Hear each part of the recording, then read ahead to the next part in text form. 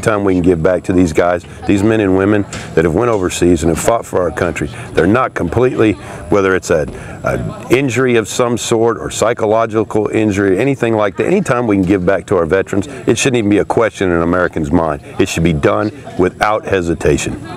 I love it. Anything in particular that touched you, what you saw today?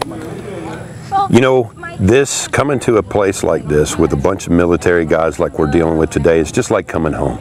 They're just a band of brothers, and it doesn't matter if you're Army, Navy, Air Force, Marine Corps, what it is. These are all folks that are fighting for the same cause, for the freedom of this country. It's just like coming home. What touches me is the brotherhood and the esprit de corps.